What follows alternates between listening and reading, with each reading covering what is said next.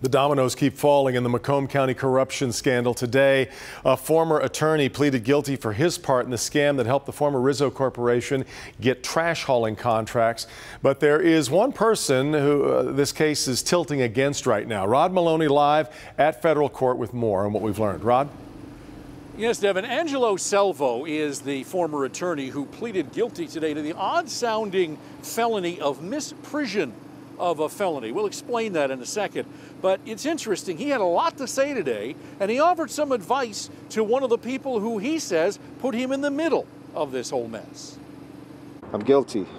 I produced a false promissory note that he used to pay a fee. Basically, it was a bribe from the Rizzo Corporation. He, says Angelo Selva, was his former best friend and employer, Dean Reynolds. Reynolds was the Clinton Township trustee at the heart of the Rizzo bribery scandal, at least so the feds say. Reynolds had a school called Universal Training Center, and up until a few weeks ago, Selva served as its principal. Today in court, Selva went before Judge Robert H. Cleland to plead guilty for what amounts to knowing a crime had been committed and then not reporting that crime to authorities in a timely fashion. Selva was a former attorney and admitted he knew better. He claimed a dysfunctional relationship with Reynolds, whom he'd been best man for at one of Reynolds' weddings. I was extremely manipulated by him.